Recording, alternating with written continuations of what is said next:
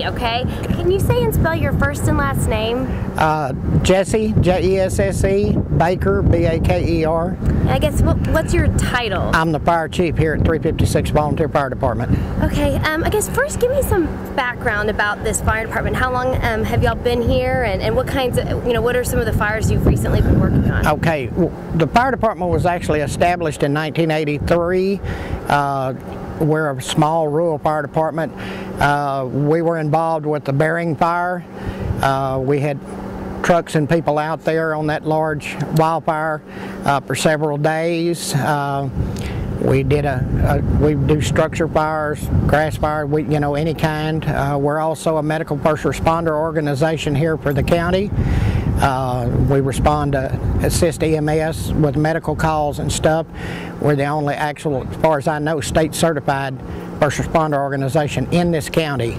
So we will go just about anywhere for them. So some of your guys were helping with that the search on the lake a couple months ago, isn't that yes, right? Yeah, they were. When they were looking for that fisherman that fell off the boat?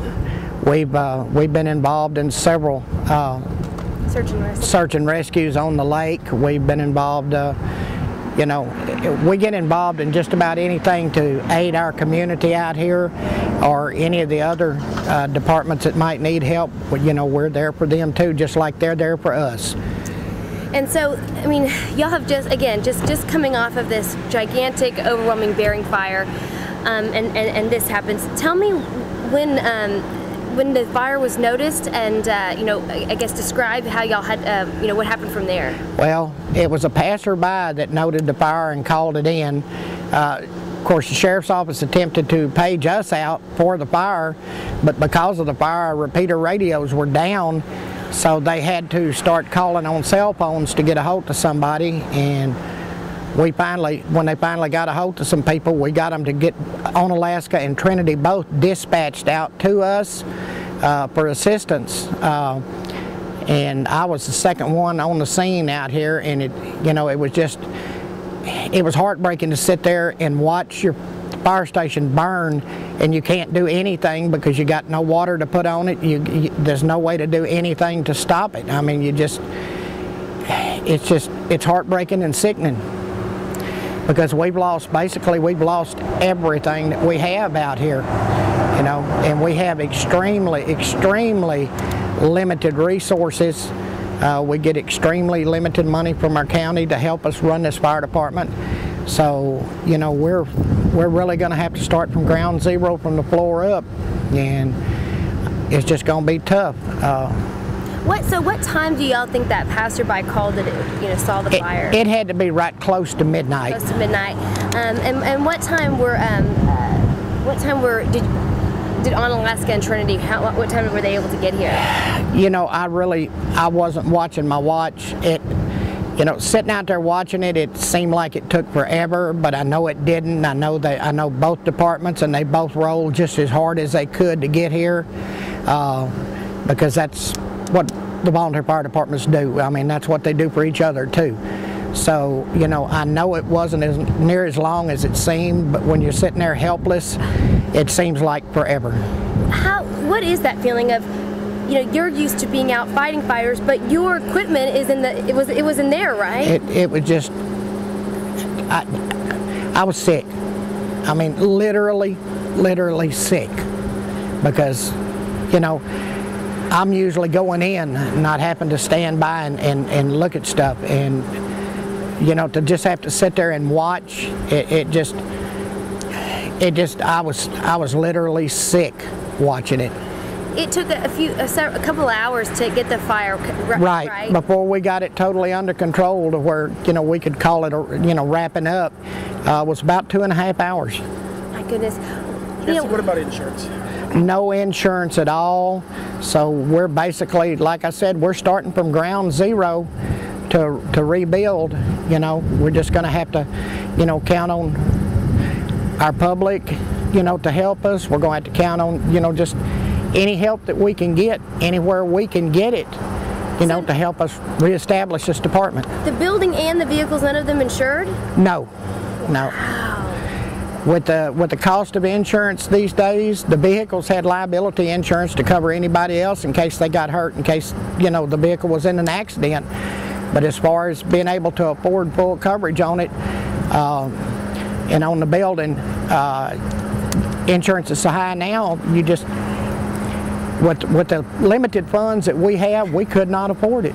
How do y'all, before this, were y'all able to maintain vehicles, pay for gas, keep going? Help from donations from our public.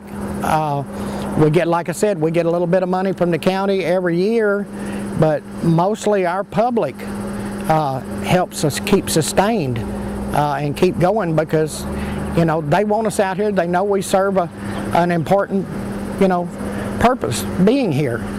I think y'all are definitely one of the most visible local area volunteer fire departments, and so this is it's pretty tragic. What was it? What was inside the y'all station, and what was destroyed? We lost all 4 trucks that were in the station. We lost 2 brush trucks, a rescue truck, and a tanker truck. We lost all of our bunker gear. We lost all of our hose and nozzles. We basically lost everything that we had, you know, everything for firefighting we lost.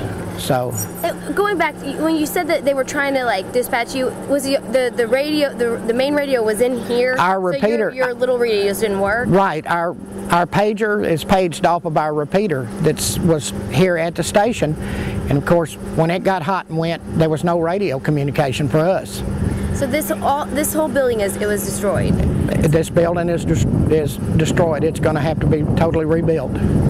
What would you like to tell the community? I mean, this is probably the bottom that a local volunteer fire department can be.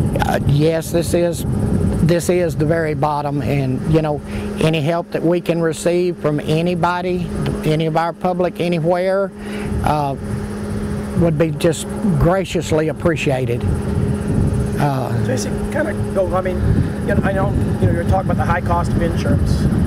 They're kind of relate that to fuel too. I mean, your budget. How much of your budget is used up with fuel, especially after bearing fire? Well, we used a tenth of our annual county money just on that bearing fire alone on fuel. You know, we used a tenth of our entire year's money on that fire. So just getting there, and when y'all had to go work on hot spots, yeah, feeling, oh my goodness.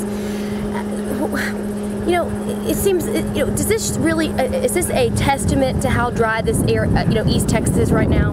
This helps to be a testament by all means to how dry it is. Everything is bone dry, and people really need to pay attention to the fact that it is desperately dry out there, and the least little spark from anything can cause a disaster. Destroy a fire department. Now, do y'all have any idea what caused this? No, the fire marshal is supposed to be here tomorrow to do an investigation in the morning early, and they will make a determination on what the actual cause is. It looked like, you know, I'm sure in the bay, because that's where the fire was rolling out of the bay doors when I arrived on the scene. I have an idea possibly where it started, but I want to hear what the fire marshal has to say for sure. You don't want to, I mean, I know you guys y'all are in fires. I mean, what is it? Can you tell me at all what you think it is, and we could always update? I think it started with that 99 Ford brush truck that we had. That looks like that's where the concentrated burn is. How could, without it starting, how could it? That was part of the years, I believe, that Ford was having all the recalls on their cruise control and blinker systems because these vehicles were spontaneously combusting with nobody around them in the middle of the night in a garage.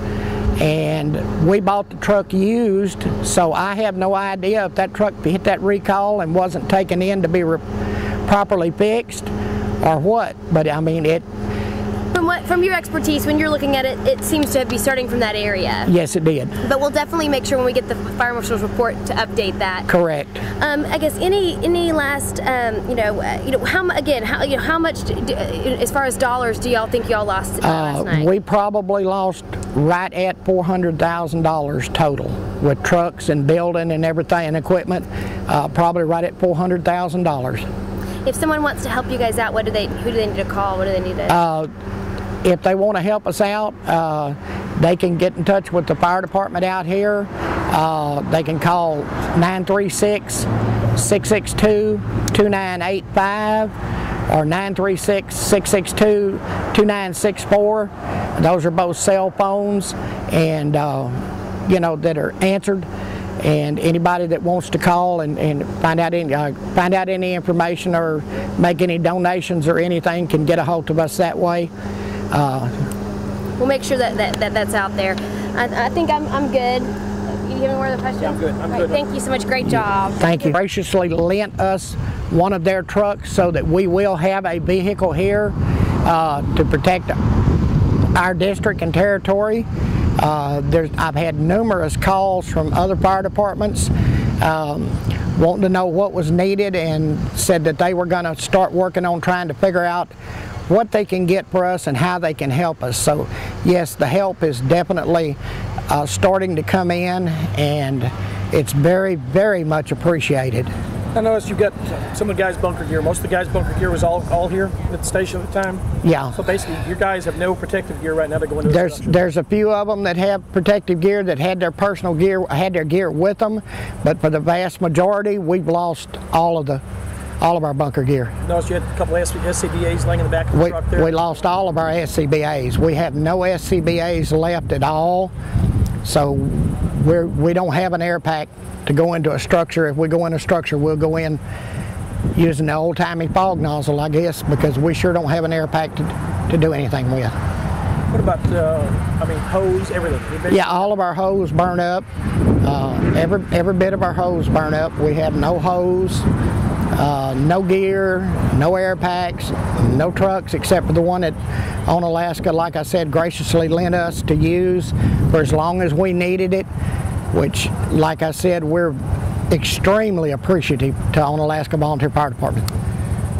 All right. Okay, what is your name? Jerry Caldwell. Spell your name.